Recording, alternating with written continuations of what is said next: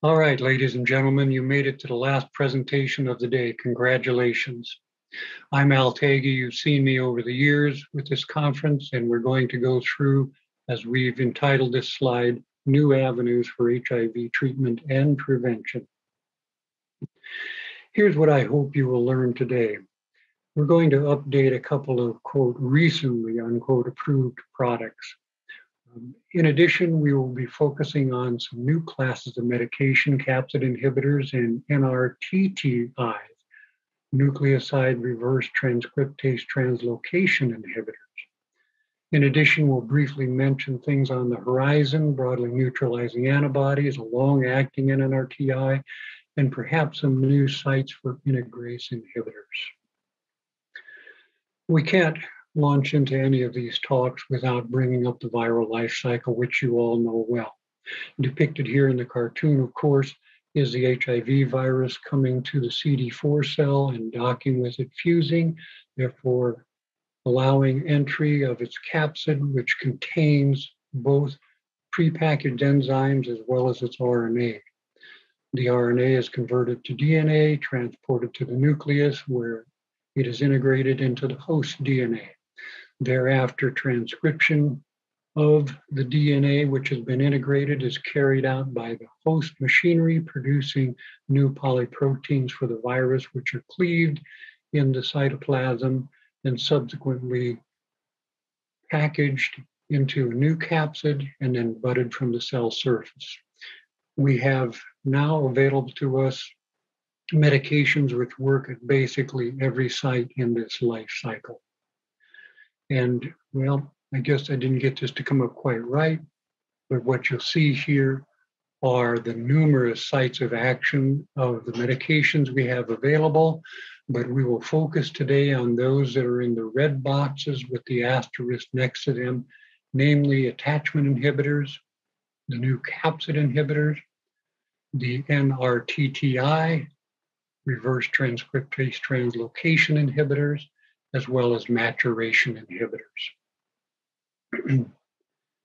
We'll start off talking about abelizumab, which is a monoclonal antibody approved in 2018.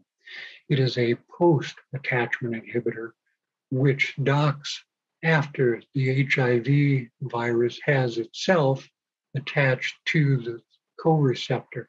It is believed to act somewhere in this region, but the exact mechanism of action is not quite known at this time. Importantly, and the reason for bringing this up is it acts at a similar site as another drug that we'll talk about later. This was designed for experienced, highly treatment-resistant patients. It requires IV loading dose and then Q2 weekly infusion. Ideally, you want to have a minimum of one and preferably two other active drugs in the background regimen. It does not have any known drug-drug interactions, renal issues, or cross-resistance with other classes of medications. It has been well tolerated in its clinical experience to date. And in addition, even though it is working at the site of the CD4 receptors and cell, it does not have immune suppression. Resistance occurs through alterations of GP120 sites on the V5 glucan of the HIV envelope. This area is prone to significant diversity and mutation. This product, while effective, is costly. We'll move on then to doravirine, which also has been in use for over the last 3 years and is brought up again because of future discussions. This is an NNRTI that works at the typical site and therefore interrupting DNA polymerase. It's a 100 milligram once daily oral dosing, which was designed to overcome some of the problems of the previous medications in this class, namely low barrier to resistance, neuropsychiatric side effects, and lipid abnormalities. It is metabolized by the cytochrome P450 enzyme, but it is not itself an inducer or an inhibitor. It is not affected by food or acid blocking agents, and as mentioned, it has a favorable lipid profile, which I'll show you. It does have activity against the common NNRTI mutations, which are listed here. It most commonly selects for the V106 mutation, but it requires more than one mutation typically to develop resistance. Therefore, combinations of mutations are required. It has a significantly lower incidence of neuropsychiatric side effects compared to efavirenz, and it's overall well tolerated with an adverse event discontinuation rate of only 2.8%. These are the two main trials associated with this compound, and in these trials, doravirine was compared to boosted darunavir and efavirenz, and you can see that all three drugs had excellent viral suppression with 80% or higher. These trials were published in CID 2020 issue listed below. In addition, excellent CD4 count increases were obtained by all three compounds of nearly 200 cells at the 48-week mark. As I mentioned previously, the lipid profile is quite favorable. Doravirine is depicted in the dark gray. The two comparators are in the lighter colored bars, and you can see that there were some slight decreases in all classes of adverse lipids with doravirine and a slight boost in the HDL numbers. So overall, a favorable lipid profile.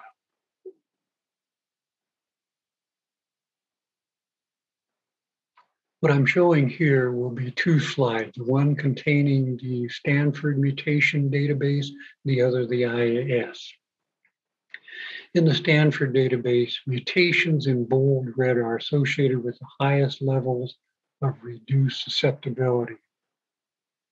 Mutations in bold, i.e. black bold, reduced in our susceptibility or the virologic response, and mutations in plain text have some degree of reduced susceptibility. What is important to note here is that as you look across doravirine, there are no bolded mutation. And again, V106 is the most common. It has been known to show up with efavirenz as well as nevirapine, neither of which is in use on an extensive basis at this time, but there can be background resistance that exists. This mutation was not commonly associated with either compound. And then to look at the IAS database, doravirine, again, you'll see the V106, and you can see that this shows up as noted with efavirenz and doravirine. Also, the Y188 is bolded here. Now, once again, this does not mean absolute resistance to this drug, but decreased susceptibility, particularly in combination with other mutations. The Y188 does show up with efavirenz, nevirapine, and rilpivirine, but again, is not a common mutation for this compound.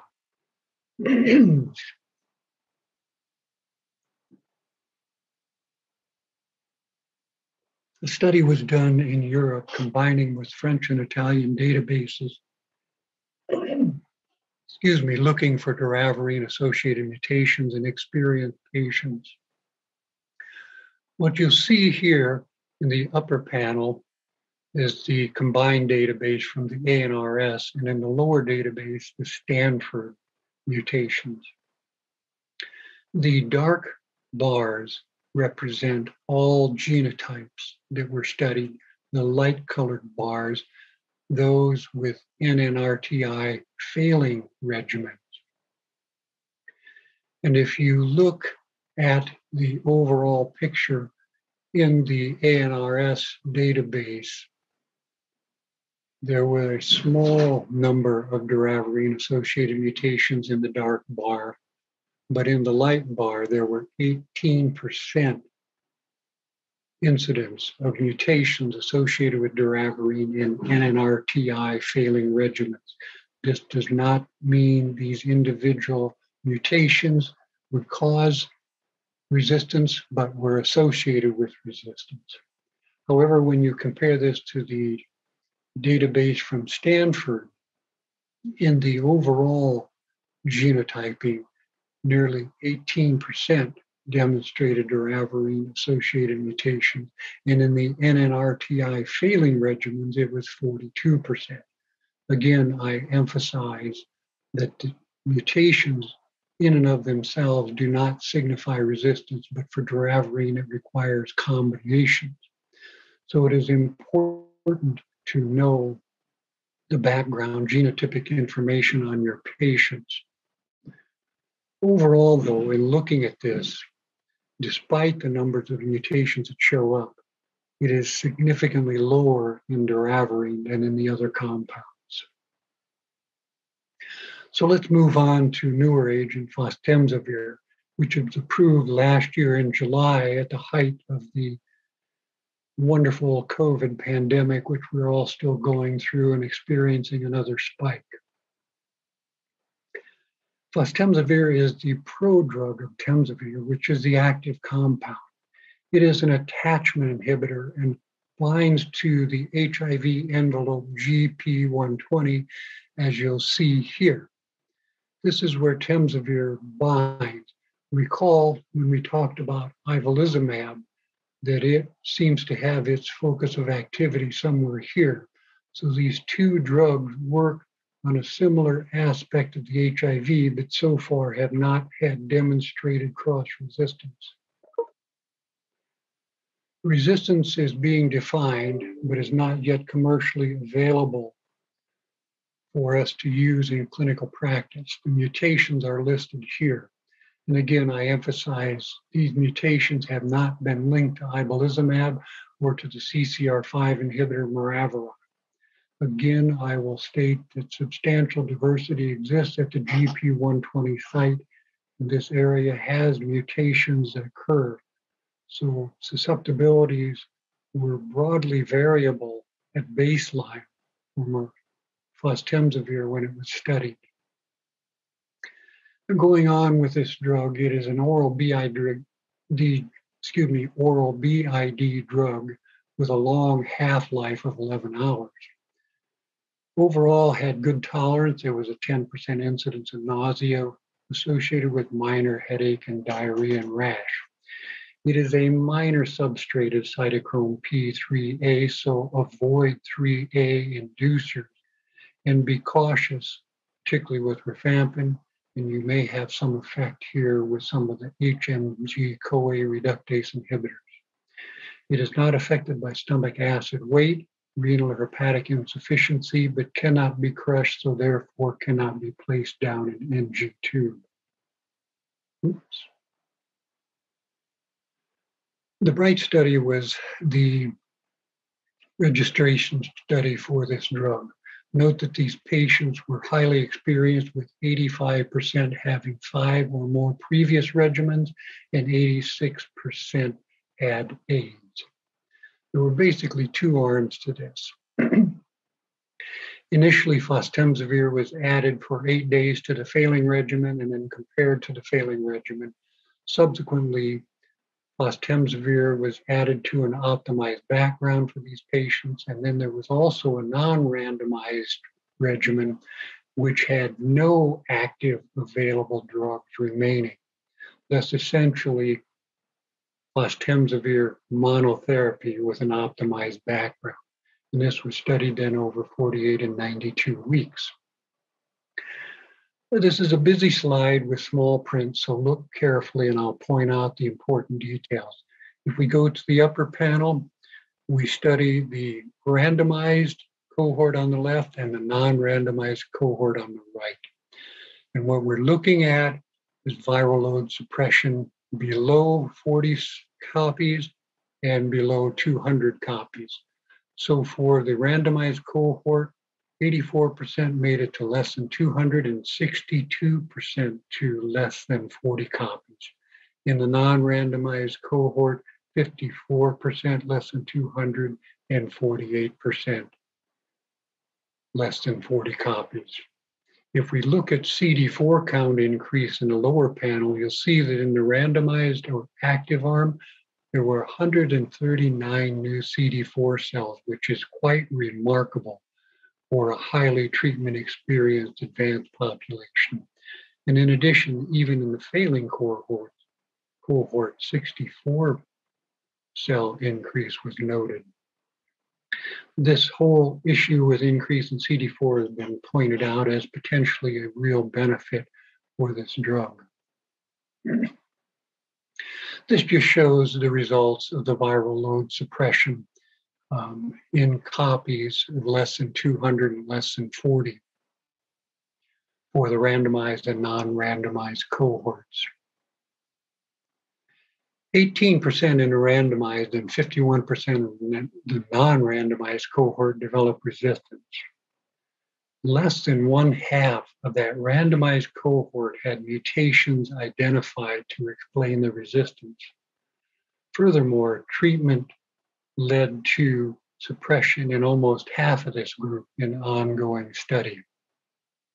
So there are some issues here to try to understand about activity of this drug, as well as how resistance can develop. And perhaps we're going to learn more about other resistance mutations or other issues about this compound. But overall, we have another new medication for multi-drug resistant patients, which is an oral agent. Although given BID, this is a group of patients that frequently has had to use BID drugs in the past and may be accustomed to this, and consequently probably not a major issue, at least in my opinion. So let's move on to some new horizons. Perhaps this is truly the dawning of a new age of HIV treatment with the injectable drugs. I would say this with tongue in cheek, as there may be a few hurdles here which we have to overcome, and we'll go through those. It's critical to understand some nuances in these studies, and thus we'll spend some time in this area.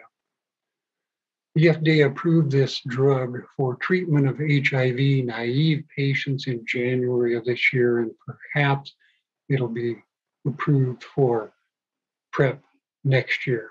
There is an oral lead-in period that then leads to a maintenance period of monthly injections. Currently, it is on a monthly basis, but it could become 2 monthly based upon the Atlas 2M study. There are some logistic issues with a window of opportunity for the injection to be given, as well as refrigeration, rewarming of the drug in the department. Approval of third-party payers has also been somewhat of a challenge so far, and this is echoed by others. It may offer convenience to a patient who wishes to avoid disclosure of status, as well as assist those who have swallowing issues or absorption issues. There are, as I alluded to, some questions to be answered yet. This is the FLAIR study, and we'll walk through the study protocol. It was a phase 3, still ongoing, and we're reporting data now at week 128. There was a 20-week induction phase with dolutegravir, abacavir, and 3TC. This then went on to be the comparator arm, as opposed to going on to the active investigation with oral cabotegravir for 4 weeks with rilpivirine, and then the injection phase thereafter. Keep in mind there is no coverage for hepatitis B, so they should not be included in this group of patients. This data is only updated from previously reported data, so you'll see that there was a slight decrease in suppression of less than 50 copies in the bar graphs on the right. But most patients without virologic data at week 124 were due to adverse events or no virologic reasons. At week 124, there were 5 additional patients who had HIV viral loads greater than 50. There was 1 confirmed failure, and this patient had 2 integrase RAMs, the N155 and the R263. The safety profile continued to be good and compared favorably to week 96. So thus far, 5 of 8 with failure and integrase mutations had good plasma levels of drug. This is the subject of further study to try to further understand what may have gone wrong here. Therefore, we believe we need to track additional long-term data for complete understanding of the risk-benefit ratio. In the Atlas 2M study, 2/3 of failures were found to have rilpivirine archive resistance, so another necessity of caution. Moving on to looking at cabotegravir alone as PrEP, there were two studies initiated, HPTN 083 and 084.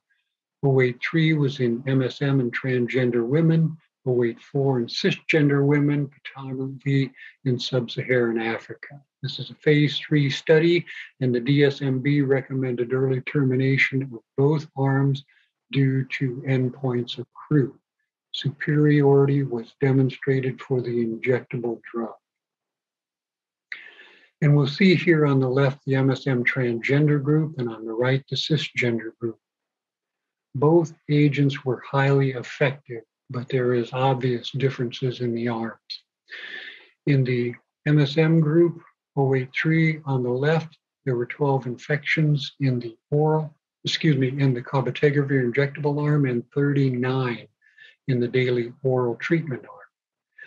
In the 084 group on the right, there were 4 in the injectable group and 34 in the oral arm. These studies are published in the New England Journal of Medicine. I urge you to read through this carefully as well as the editorial that accompanies it. In looking at 084 and in the cisgender women, there were 4 who had a prolonged period between an injection. Instead of 8 weeks, it was 16 weeks, and all of these developed HIV infection. They were subsequently treated with a regimen of dolutegravir, 3-TC, and TDF with success. So most of these infections occurred in the setting of low drug levels. It was also noted that cabotegravir may delay HIV detection if you are using a standard point of care assay. So in looking at resistance in 083 and 084,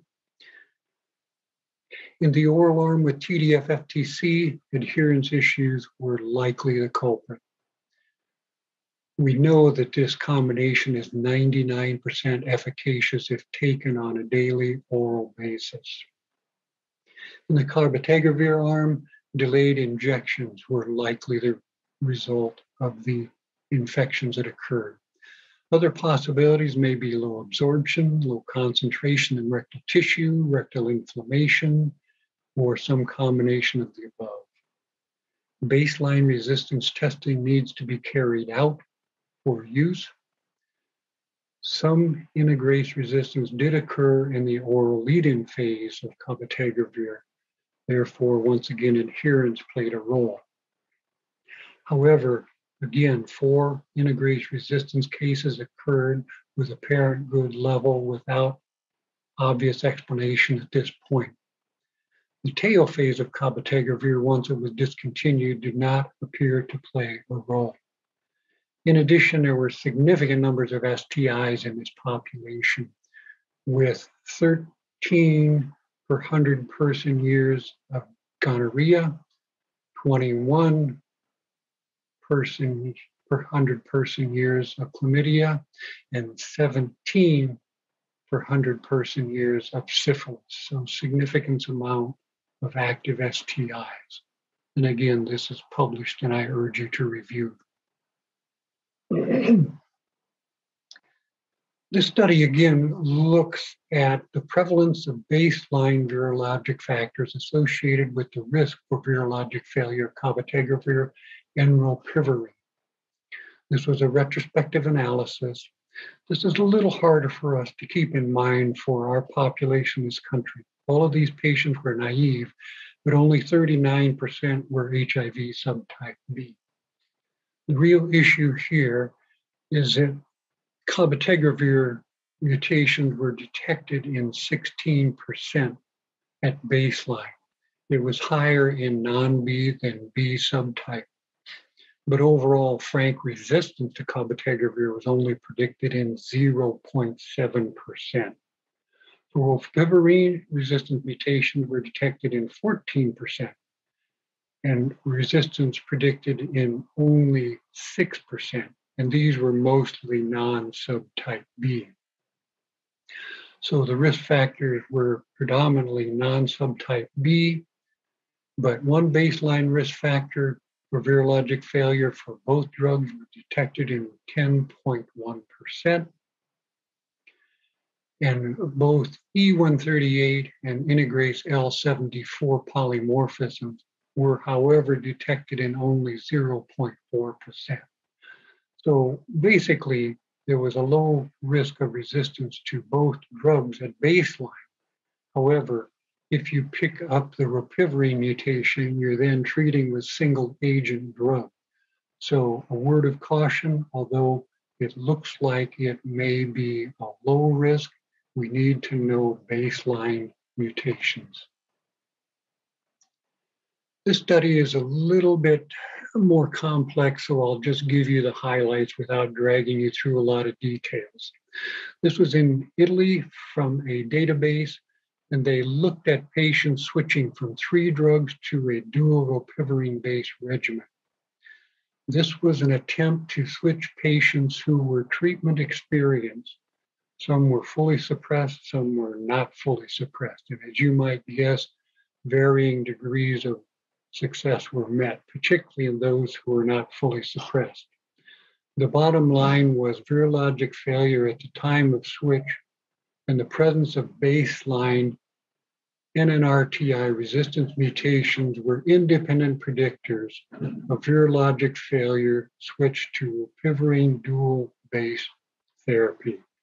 The bottom line is get the patient suppressed and know the treatment history and previous resistance mutations. So in addition, this is a post hoc analysis of 3 studies, particularly ATLAS, FLAIR, and ATLAS 2M, looking at factors that might predict resistance to this combination. And they found in the red box, a BMI greater than 30 had an increased but somewhat low risk, baseline HIV subtype being non-B, which we may see more of in this country with immigrants. Rilpivirine-associated mutations was the big one, and then a lack of 8-week rilpivirine adequate trough concentrations. The Q8 weekly dosing was not a factor. And in the right-hand table, you'll see if there are no baseline factors, 1 baseline factor, or 2 baseline factors, and the risk of resistance to this combination. 2 baseline factors from that red box leads to a perhaps 26% risk of failure. This very busy slide only wishes to express to us that virologic failure associated with this combination frequently selects for 2-class resistance, namely both NNRTI and integrase. So we need to be careful with this therapy.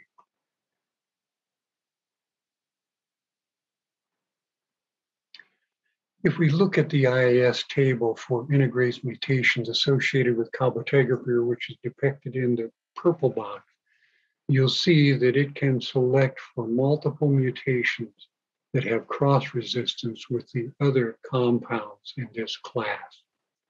So we must be certain that we're not impacting the integrase class, as in recent years this has become our go-to for many reasons and is now the most widely used class of medication.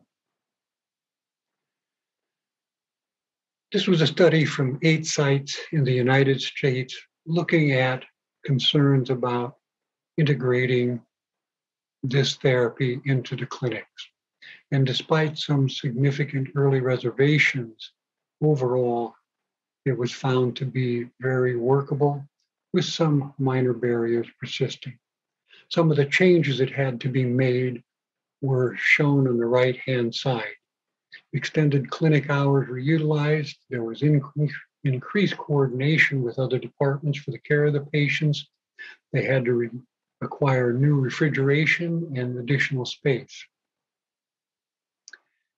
Implementation ease was mitigated by concerns regarding the leadership support, which really came through.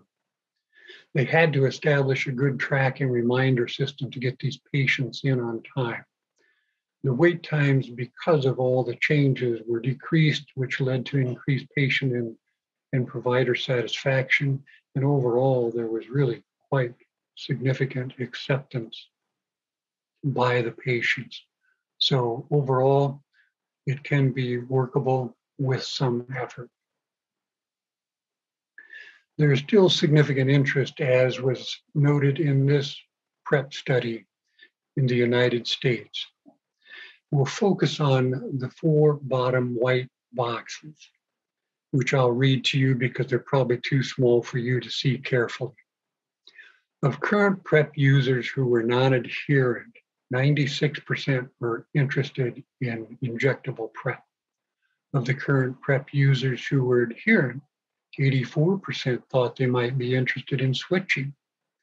Of those who never used PrEP but were daily PrEP willing, 79% expressed interest in injectable form.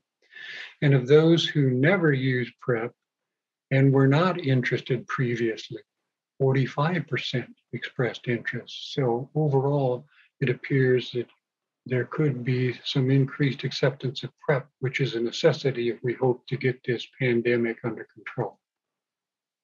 So now we'll move on to some new targets and new medications. Islatravir is the NRTTI, which I had mentioned previously. Lenacapavir is a capsid inhibitor, and we'll briefly mention some thoughts on broadly neutralizing antibodies toward the end of the talk. Islatravir, as noted, is the NRTTI, the nucleoside reverse transcriptase translocation inhibitor.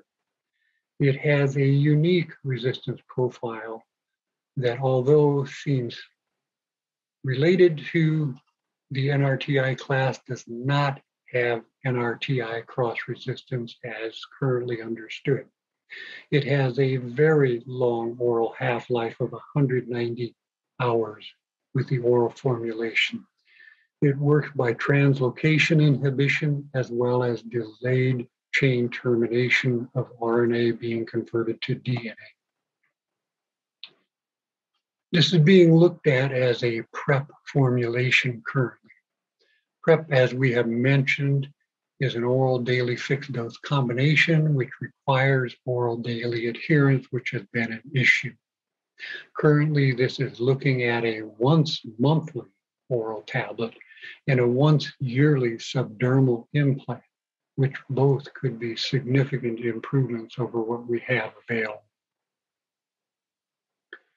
So looking at the once monthly oral tablet for PrEP, this was a dose ranging kinetic study with 2 doses of islatravir, 60 milligrams and 120 compared to placebo. There was a broad range of age. Patients included in this trial and a significant number of females and minority patients, although small numbers. What was found is that both doses were very well tolerated. 92% completed the trial. Safety outcomes were great with really minimal side effects. There were no confirmed HIV infections throughout the treatment period.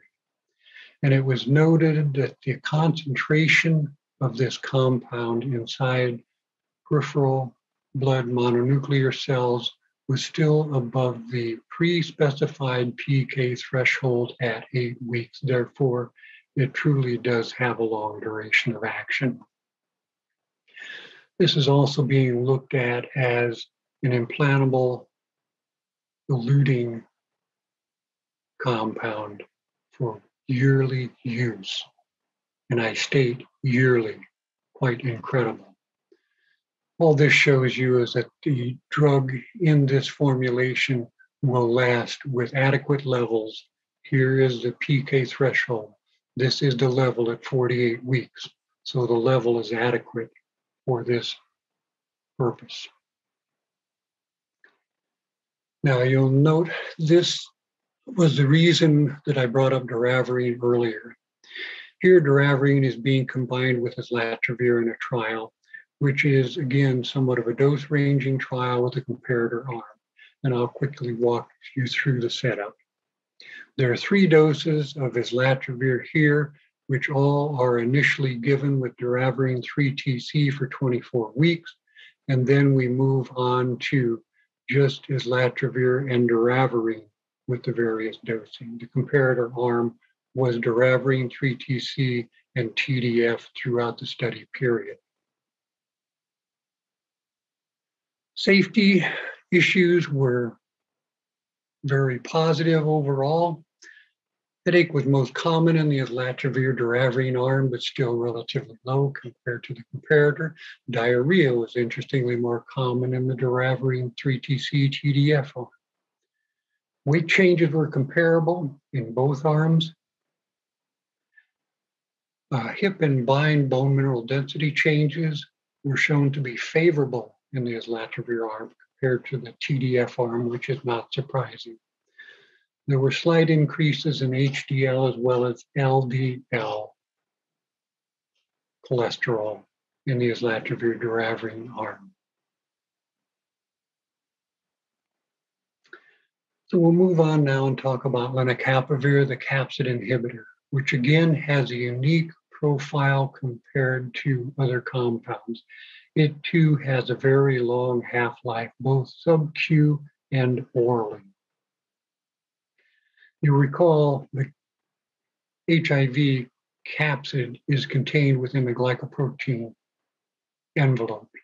It is brought to the surface, released into the cytoplasm, where it then releases its contents, which are the prepackaged enzymes and RNA, then goes on through the nucleus where the RNA is converted into DNA and integrated, and subsequently the capsid is reformulated after the polyprotein is cleaved and then butted off as a new viral product.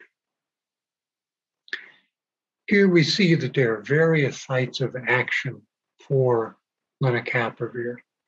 It appears to interfere with disassembly as well as nuclear transport, and then also interferes with viral production. So it is unique in its multi-site activity. This is a complex study of naive patients with lenacapavir-based treatment. Small numbers in each arm. You'll see that the upper 2 arms were sub-Q lenacapavir. The lower 2 arms had, one lower arm had lenacapavir. Initially combined with FTC TAF daily oral, and then only TAF long-term. This arm of Q6 monthly injectable lenacapavir initially combined with FTC TAF, but then completed with bistegravir. These 2 arms remain the same throughout, this arm with FTC TAF long-term, and then the comparator was bistegravir, FTC, and TAF. This was a relatively young population with a high rate of minority included.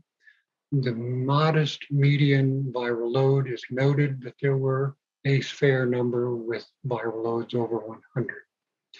CD4 count was relatively well preserved, being in the 400s as a median, and no one with a CD4 count less than 300 in this trial. The virologic outcomes were excellent in all arms, with greater than 90% being suppressed. I think really this speaks well for the compound as well as the comparator arm. You can see this depicted in bar graphs here as well as in the line graph.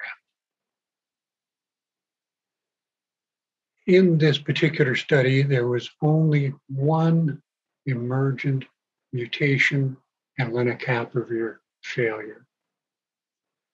It was felt that this patient may not have been taking the oral component well in the regimen. This may have led to his failure. However, he was able to be resuppressed with a somewhat complicated regimen of BID, AZT3TC, and then a daily TDF and dolutegravir. So he could be suppressed, although it required some extra effort. Safety and tolerability were excellent. Overall, there were not any significant adverse events. There were, as expected, injection site reactions. Most of these were minor, but I will point out to you to take note that there were nodules and induration that persisted for a median of 189 and 143 days. A little bit of deja vu of T20 and enfuvertide. However, this led to a very low rate of discontinuation. The Capella study is looking at lenacapavir in heavily treatment-experienced patients. It's a little bit of a complicated design, but initially for 14 days, lenacapavir was added to the failing regimen. Then a group was taken from this where it was added to lenacapavir in an optimized background. The failing regimen was continued as noted here, and this was then converted to lenacapavir in an optimized background. There was also a non-randomized cohort of patients who were then just placed with oral lenacapavir, and these had very low number or zero adequate active compounds. You'll note that study requirements were that there was resistance to 2 or more agents from 3 or 4 of the classes of existing compounds. The age group here was quite typical of highly treatment experienced patients, being somewhat older. There was female representation, although not robust, in a significant minority population. If you look on the bottom of the slide, you'll see that there's a great deal of resistance present here, particularly to the NRTI and NNRTI class. The most likely classes that still had some activity were, of course, boosted protease and integrase drugs.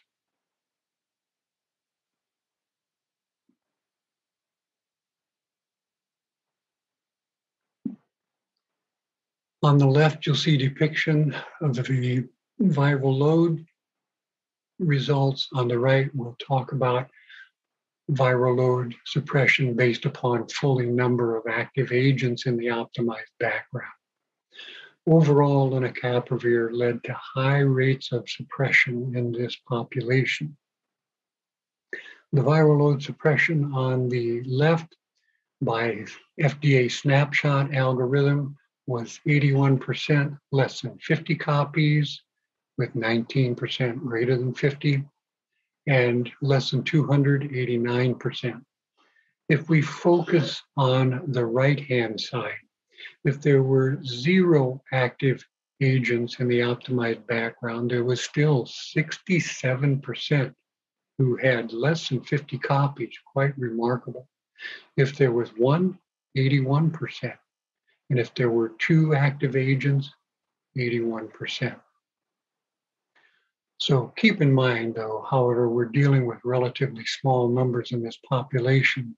But I think what this tells us is that we have the potential for another very active compound that we may have soon available to us. Resistance did emerge in a few people in this study. and there were 4 that had documented resistance, and the mutations are in the left-hand box. All 4 participants with emergent resistance remained on lenacapavir. 3 were resuppressed at a later point, 1 with an optimized background change and 2 with no change at all. 1 participant, however, had no fully active agents and could not be suppressed, unfortunately. They remained with a low viral load. Interestingly, throughout the ongoing study observation, no additional resistance was noted to develop. Again, the safety profile for this compound in this population of highly treatment experienced was similar to what we saw previously. And again, there was an incidence of nodules and induration, which is noted. But it was well tolerated, and no adverse events led to discontinuation in this particular study. So we have a highly effective, potent compound. This appears to be well tolerated. That can be given both orally as well as sub-Q, perhaps on a very prolonged basis. And what we see here are mutants that were selected by lenacapavir and then tested against our commonly used compounds, tenofovir, efavirenz, and dolutegravir.